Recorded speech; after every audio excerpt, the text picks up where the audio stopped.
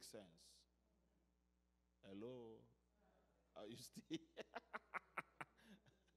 Does God make sense all the time to you? It doesn't make sense all the time to me. So what do you do at those times that God seems not to be making sense?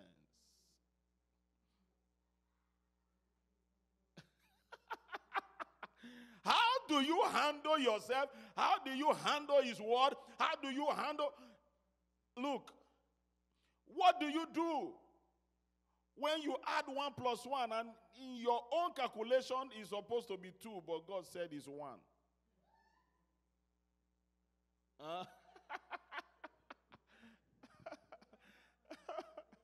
Psalm chapter 55, verse 22. Cast thy burdens upon the Lord, and he shall sustain thee. He shall never suffer the righteous to be moved. Cast thy burdens upon the Lord. He shall sustain thee. He shall never suffer the righteous to be moved. Listen to me, brothers and sisters, ladies and gentlemen. I don't care the intensity, the index, and intensity, and whatever they call it, the forecast of the storm. It doesn't matter the calculation of the storm. It doesn't matter what they've all said. It's not going to consume you. It will not consume you.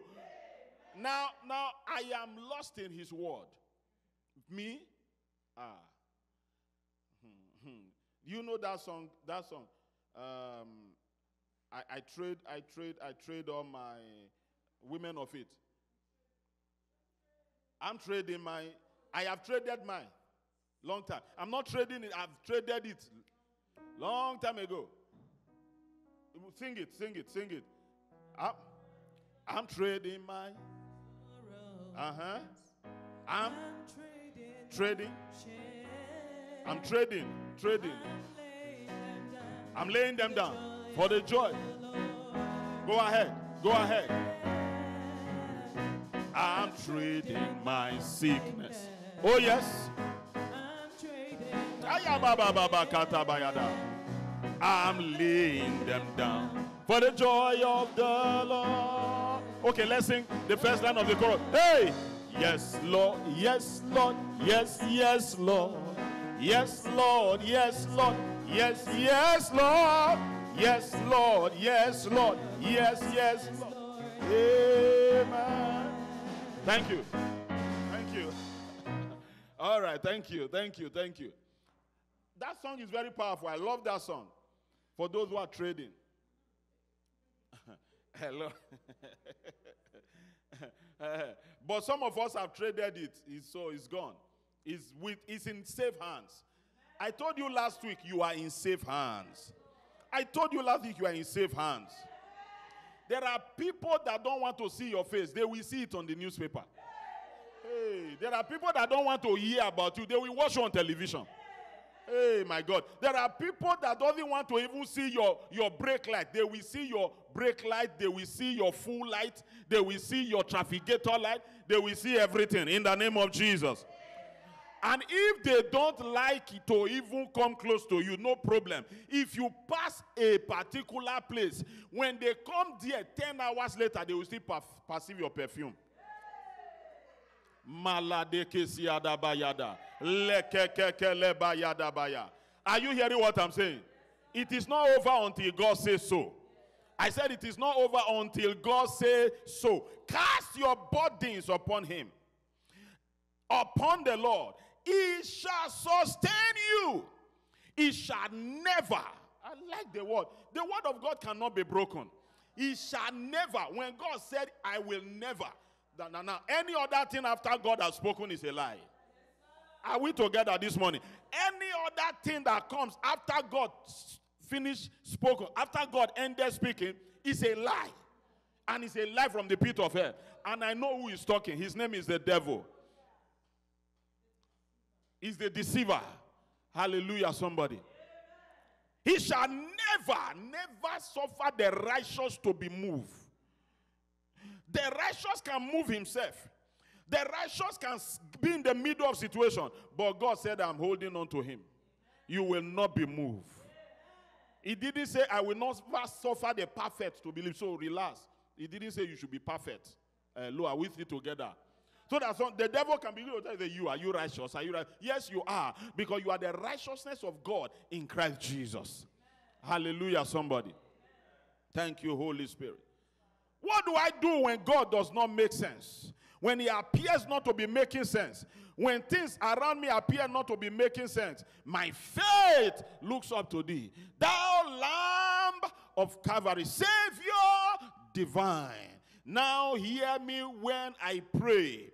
Take all my guilt, take all my burdens away. Oh, let me from this day be wholly done. This today to us is a hymn. It was somebody's experience. Are we together? To us today is a hymn, but it is somebody's experience. Can I quickly run through some hypotheses here, and so that you can have some things to brood over as I continue to talk? It is when you stop singing, you get to know who is not singing or who is spoiling the song in choir practice. Is it not true? Is it not true? As long as you keep singing, you will hear another person's own. Oh my God, I'm talking to somebody. As long as you keep singing, you won't hear another person's own. Continue. Number 2, continue and don't stop what you are doing, so that you don't fall for side talks and fault finders. Because when you stop, you will hear them. But when you keep moving, you will not hear them. Hallelujah, somebody. Hallelujah, somebody. Just keep doing what you are doing, so long it is good and it's not evil, and you are in the center of God's will. Praise the Lord, somebody. Can I shock you here? Can I shock you here? You only become the topic when you are on top. Oh, you didn't get that one. Did you get that one? You only become the topic when you are on top. It means that everybody is seeing you.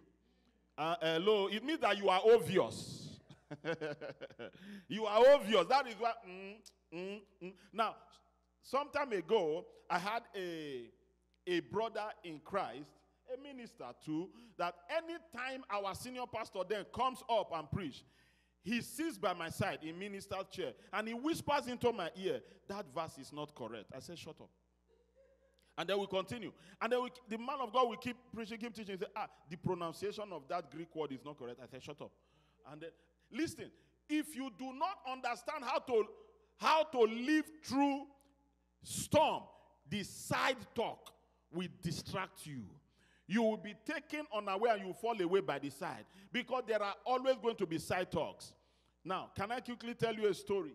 Now, the story of a frog and a tortoise, a lion. In the animal kingdom, they said that every of the animals should climb a mountain, a hill. And so, as they all agreed that, okay, this is a competition, we are all going to climb the hill. The hyenas, the lions, the elephant, all of them, they were all there. The snails, all of them were there. Frogs, all the animals, name all of them, they were all right there.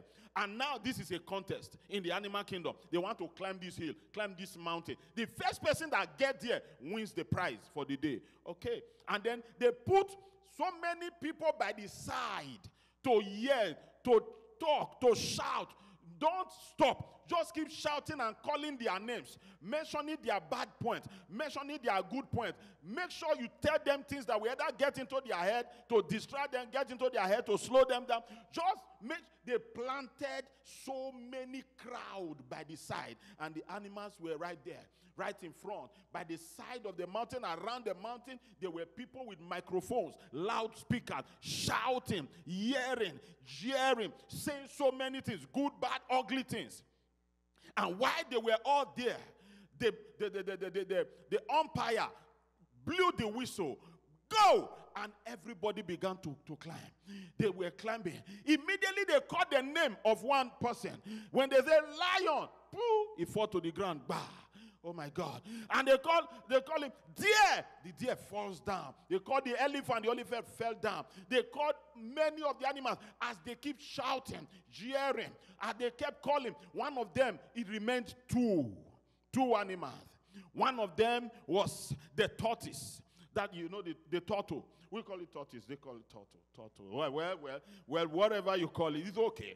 Now, so the turtle, the turtle was there, and then here was the frog. If you understand very well, the frog jumps, and it can really jump and fly. And the tortoise don't have that kind of strength to fly. He goes gently. He goes quietly. He goes easily. It was already a success. The fact that even if tortoise end as number 2, he was already a success. Everybody will praise him that, you turtle, you are now number 2. So they kept on going. They kept on going. And they were shouting, jeering, doing everything. And they mentioned the name of the frog, mentioned his son's name, and said to him, your daughter just fell down from the cliff. From the top, he came to the ground. Bah, he fell down. He was left with tortoise, and they kept calling tortoise. Those animals who fell down kept calling tortoise. They never wanted him to also get there. They wanted him to be on the same level with all of them, so that they can continue the competition again. They were shouting, they were calling, they were cheering, they were calling the name. Oh, turtle. They said your daddy died a liar. They said your mommy was an armed robber. They said so many things, I'm telling you. They said, oh, you don't know that your wife is a harlot? Don't you know? We remember the police are coming now. They are behind you. Look at the police. They are very close to you. They are going to grab you now and take you to jail. He was right there, rising. He was going, and he got to the finish line. And they went close to him. They asked him, brought him to the interview. He was the man in town. He needed to win. In fact, he won the whole competition. And they asked him, what was your secret? He didn't answer. They asked him, how did you do it? He didn't say anything. Oh, they came, they shook him.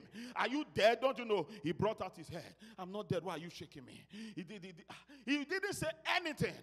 They discovered that he was deaf. Oh, all along he was deaf. The only thing he heard was nothing. And then when he saw other animals climbing the mountain, he didn't hear the on your mask, get set, go. He only followed. He was able to read the instruction. Just get there and win the prize. He didn't know the rule. He didn't know the law. All he knew was just to get to a point and get to that place. But in all this, he didn't hear anybody talking. He didn't hear all the jeering, all the shouting, all the distractions, all the things that they were saying. He didn't listen. He placed his eyes on the plow. He that his eyes is on the plow, put his hand on the plow and look back. He's not fit for this race. This race is for one person. As you go, it is a personal race. As you keep moving, you are not ready to turn back. You are not ready to look side. Your mother may be here. Your father may be here. Your brother may be behind. Your children may be in front. Your wife may be with you. Your husband may be with you. But you are set on a goal. A city set on a hill that cannot be hid. Look at your neighbor. Look at your neighbor. Tell your neighbor, you hear too much. Too much hearing. Too much hearing. And you want to please everybody. Too much hearing. Too much hearing and hearing and hearing and hearing. And it is good to hear, but hear the right things. Praise the Lord, somebody. Hear what will motivate you. Hear what will move you forward. Hear what will increase you. Do you know if you are someone that constantly, right from when you were young, and you constantly hear negative things about yourself, one day you will suspect yourself. Are we together this morning? Am I preaching good this morning? Sometimes you will be suspecting yourself. Do you know that was the strategy the devil used to get get Eve in the Garden of Eden, did God really say? He made Eve to doubt what she believed. He made Eve to doubt what she already received. What you received is what you believe. He made Eve to doubt, did God really say? He didn't say, he didn't outrightly come out and say, God did not say. He said, did God really say? Be careful when you begin to contemplate truth. Because when you start contemplating, you know this is truth, and you start contemplating, and should I not? The devil will give you reason not to follow. Praise the Lord, somebody. Praise the Lord, somebody. Just focus on what God has inspired you to keep doing. Are we together here? Can I shock you again? Only ripe fruit attracts stones. Only ripe fruit attracts stones. Bro, you may not value yourself. You may not think that you are even doing anything. As I'm here now, preaching like this, and I may not even know. Oh my God, a woman of God told me this morning. He said, do you know that you are a library? And that, you know, when people begin to peep into the spirit realm and see what God has given you grace to also see, look, you should appreciate God for that. There are people, I'm telling you now, they don't believe in you, but they don't believe in your ministry, don't believe in mission house. But as I'm talking now, they can, every morning, they don't have peace. They will wake up, they will peep into the website. They will go out. They will peep into the service. They will go out. People still there. Hey, listen to me. The king came and he peeped into the den of lion. He says, Daniel, servant of the living God, servant of the Most High God, has the God whom you serve continually been able to deliver you out of the mouth of the lions? He was not expecting to hear any voice in return. At this time, because those lions were too hungry, by the time they threw Daniel there, the lions were hungry. Their mouth was open. But the Bible says, right from the den of the lions, a voice rose out. King, oh King, live forever. The God whom I serve continually has sent his angels. Oh my God, look at the one that shocked me more.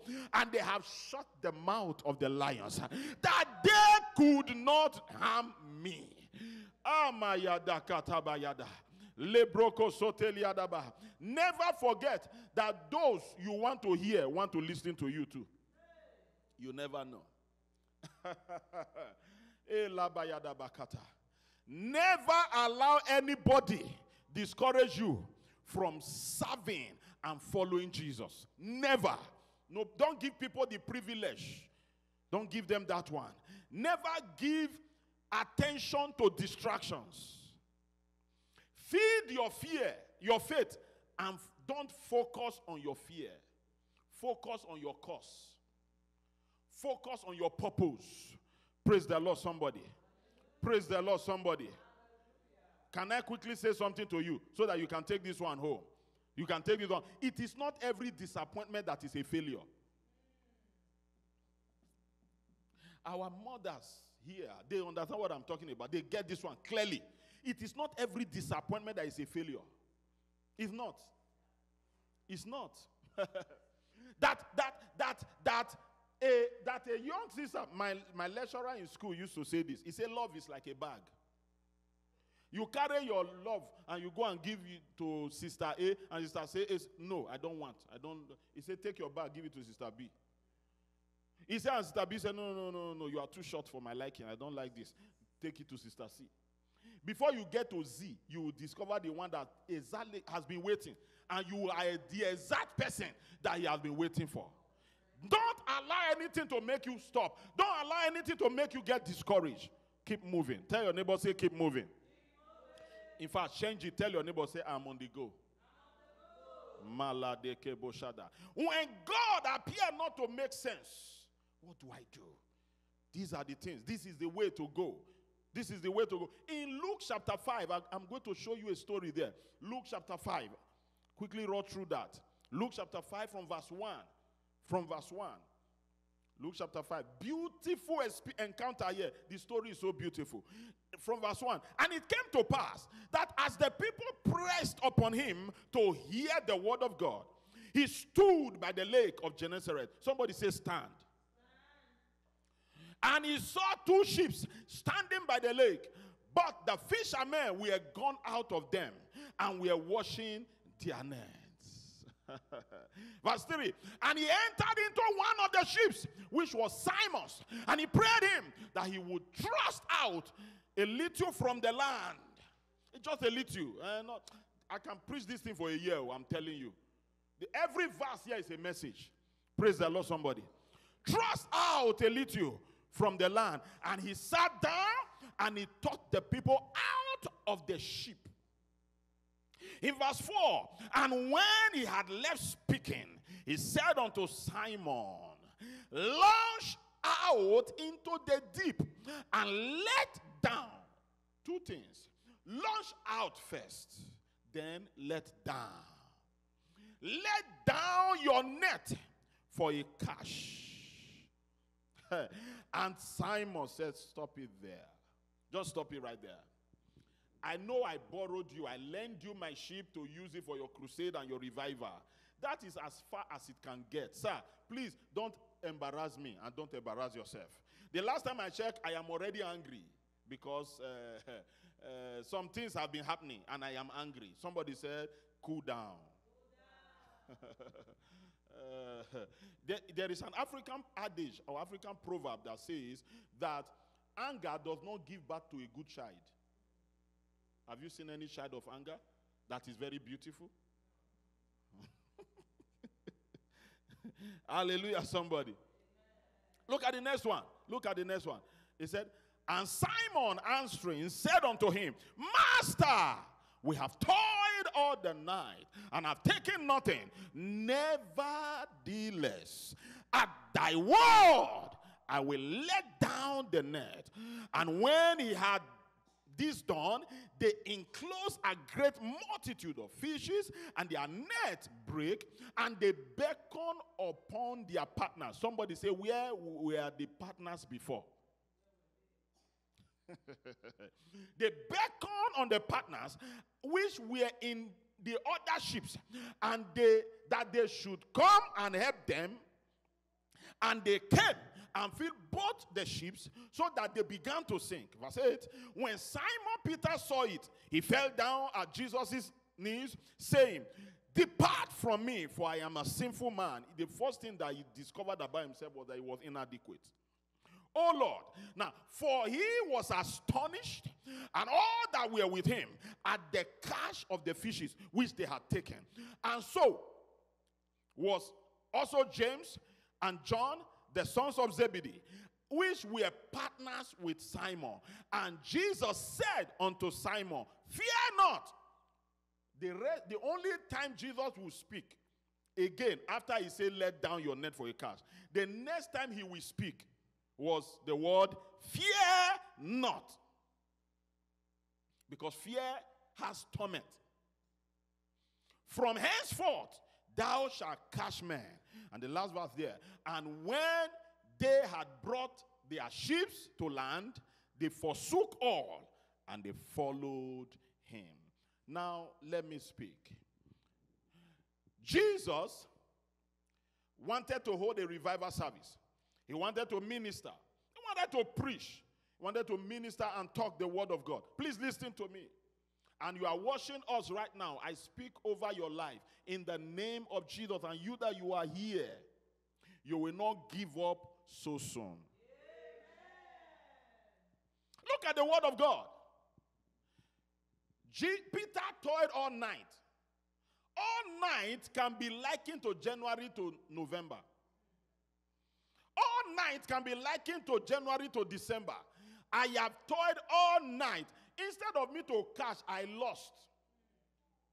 Because in the process of trying to catch good fishes and big fishes, you begin to catch those crazy ones. Somebody say crazy ones. And those crazy ones will cut your net. They make your net look somehow unattractive. So you have to bring out the net and begin to sew it together and tie it again. Oh my God. Are you listening to me? There are many people, they are not fishes. They are net crashers and net breakers. And by the time they leave your net, all you need to do is to sew it back. Sew it back. By the time you are done sewing back the net, listen, I beg you in the name of God, there is a cash for you. There is a cash for you. Look at the word of God here. Peter toiled all night. He couldn't even catch anything. And I'm sure he couldn't even catch crayfish. The crayfish will also have some cash value. Mm-hmm. But he couldn't, because his own word said, we've caught nothing. Now, when we look at the statement of Peter, we see frustration. Are we together here? We see frustration. We see somebody that is bitter. Am I talking here? We see somebody that is pained. Somebody that is like very, very frustrated, angry person. As a young boy, even till now, I like watching Jesus of Nazareth movies.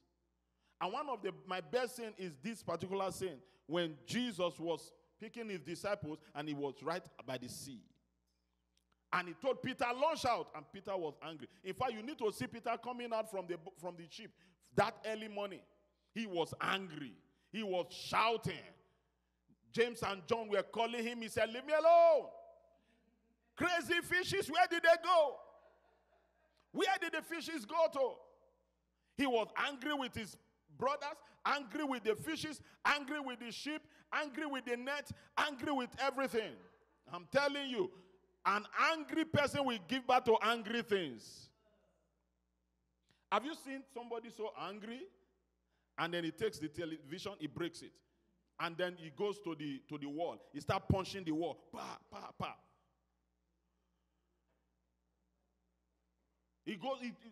Somebody angry, he goes to the gate. Iron gate, use his leg, hit the gate. Boah! And he say, Ash, I thought you were angry. Peter was an angry man. But the Bible says when Jesus came into his life, things began to change. Things began to change. This personality of Peter was still there all through his life. But Jesus was working on him. Jesus was working on him. At this point, I want to bring you to a point. And he was a very professional fisherman. He understood everything that had to do with fishing, at least to the best of his ability. After toiling all night, and he has come on the day, and Jesus finished preaching. Maybe at this time, it was already midday. People had troubled the waters. Even the crowd must have stepped inside the water. And the fishes had all gone based on normal fishing techniques. At this time, this was a very, very bad time to fish. It would have been good if the sea was still, the water was still calm. But people, traders, many other ships have gone to trouble the waters. And this time around, Peter knew, based on his own experience, somebody say experience. When you are working with God, please drop your experience. Experience is good, but drop your experience when you are working with God.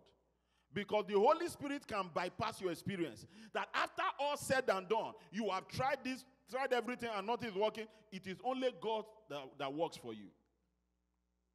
Praise the Lord, somebody.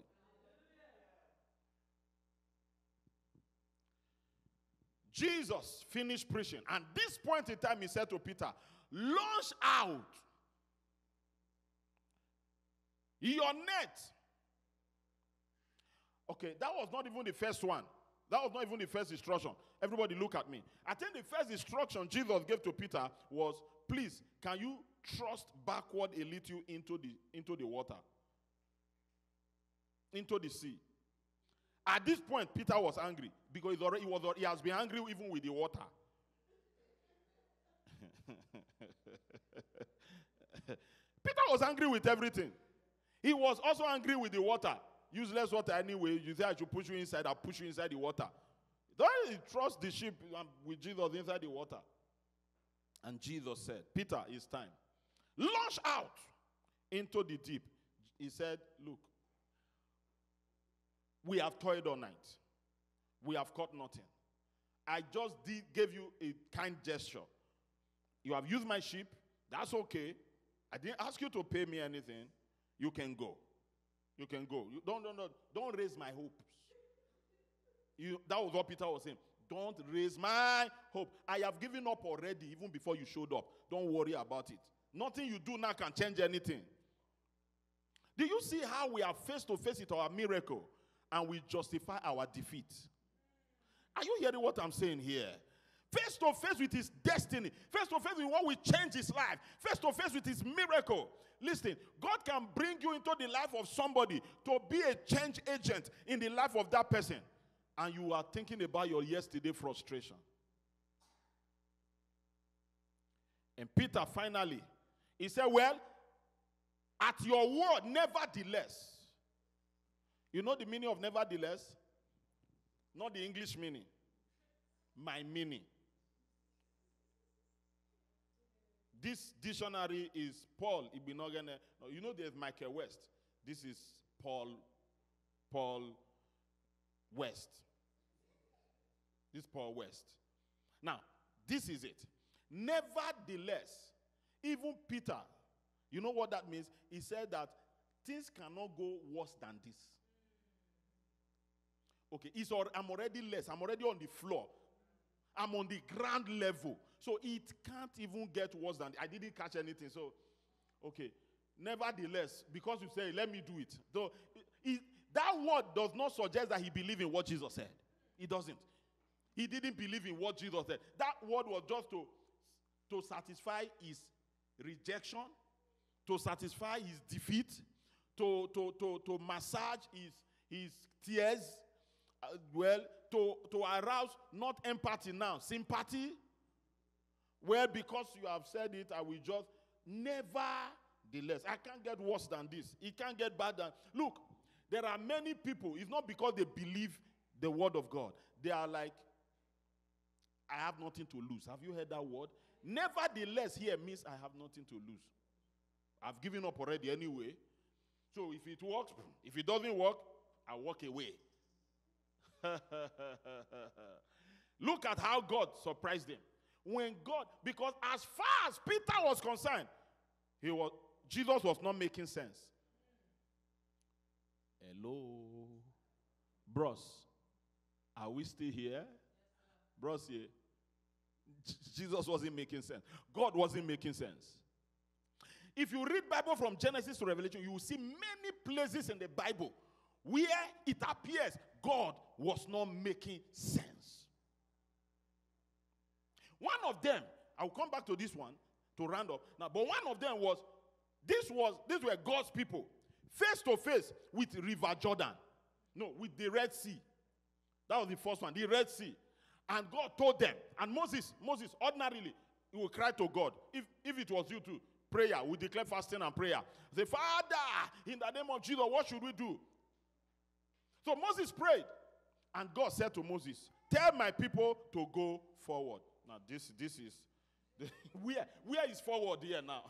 Where is forward in this place? This is what I'm saying about this kind God. Where is forward? You know, go forward. Forward where? This is Red Sea, sir. By the side is mountain. By the other side is mountain.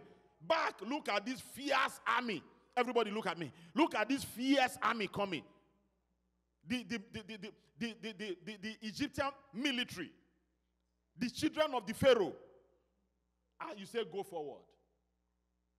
I will just give you the leadership role. Come and go the forward for us. Because I don't understand where is forward in this place. But the Bible says, Moses said, God, I don't understand what forward means. And are we together? Moses said, I don't understand what is forward. He said, okay, Moses, what is in your hand? He said, I have a rod now. He said, a rod. Use the rod and divide the sea.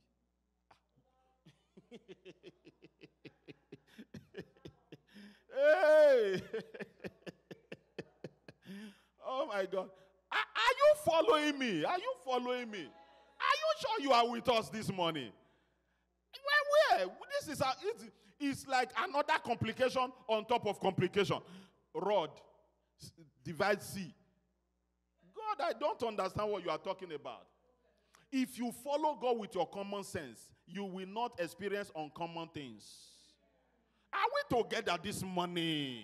If you want to follow God, if you want to understand, if you want to enjoy uncommon things, miraculous, follow God with your faith.